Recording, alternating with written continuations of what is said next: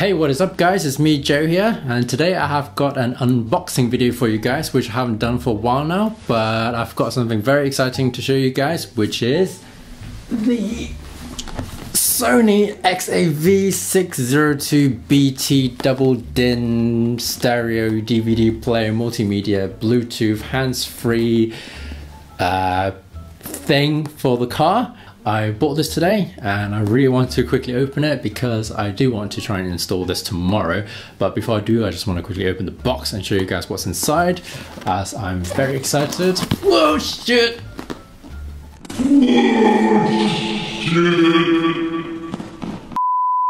Whoops. As you can probably see, there's tons of stuff at the back. So yeah, we are going to take a look at this today. Oh yeah!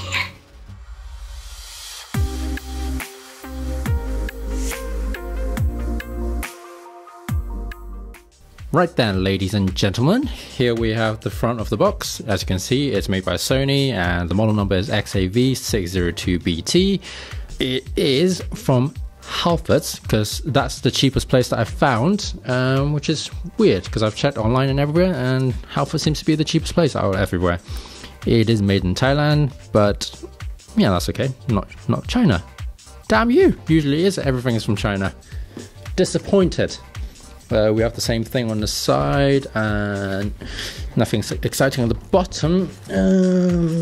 What else have we got at the back? Well, at the back we have Mirror Link, which is some kind of thing where you can like link your smartphone screen with on.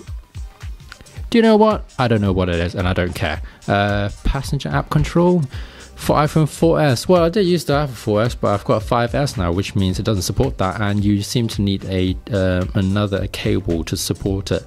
Again, these two things is kind of like, I guess, where it would like take whatever's on your phone on the screen and try to display it onto the this head unit here, but yeah, these kind of stuff I don't usually bother, so never mind.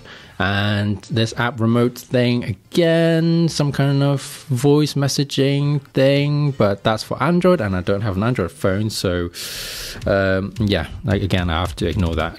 And virtual surround sound, that's kind of a gimmicky thing. Again, we can forget about that. Lots of stuff we can skip. Good.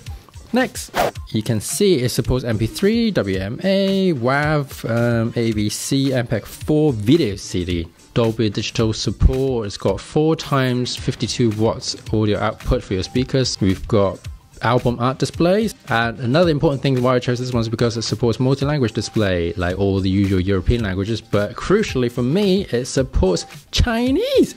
Very good lah, because I am Chinese after all, and it's so annoying to have, like in my BMW on the iDrive, where it would just display blank or question marks whenever I have Chinese characters.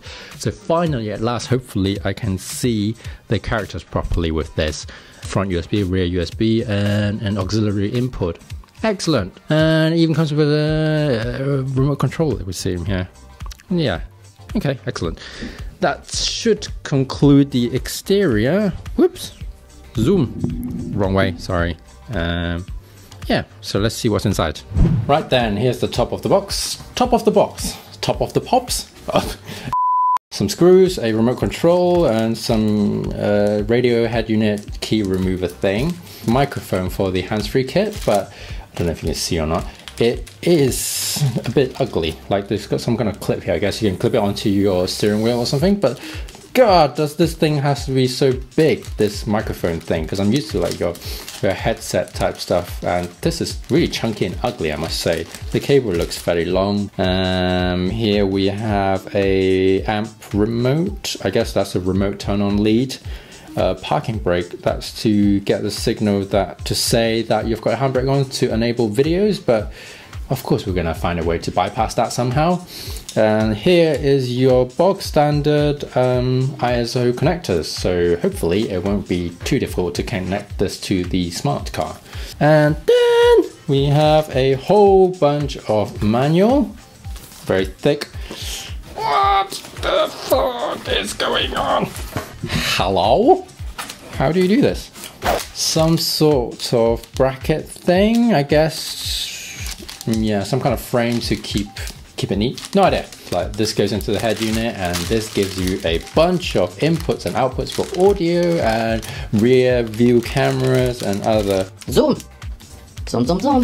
rear audio out, front audio out, reverse camera in,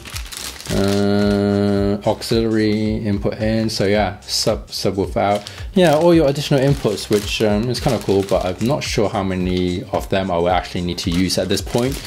And then, oh, that's kind of cool. It comes with a carrying pouch for the head unit display because you can take it off. And then we have the head unit itself, which is quite compact actually, not too bad. Here at the front we have the display, so there's not much to see while the unit itself is off, so we can ignore this section. It's a 6.1 or 6.2 inch screen with only 800 by 400 or so pixels, so it's not very high resolution. Here you have a DVD slot, even though you can't really see it, CD DVD slot, only a single disc, and you have a home button here to get back to the main menu, and a display button, a volume knob, but also if you press it down you can switch to different source inputs. But all this stuff I'm going to go over it once I've got it all installed. And here we have got a USB input for the front, and that's about it. So moving on to the back, there is a little fan there, I don't know if you can see, so hopefully that's not too loud.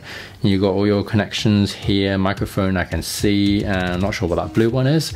You've got a whole host of inputs and outputs here, which is cool because you can add like a TV tuner or even plug in a console if you would like, but I'm not going to be doing that.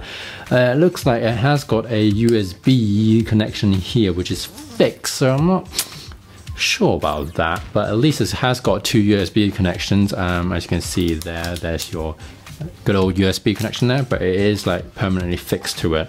So yeah, pretty bog standard stuff if you seen these kind of head units for car stereos before. Here at the bottom we just got a little label saying it's made in Thailand.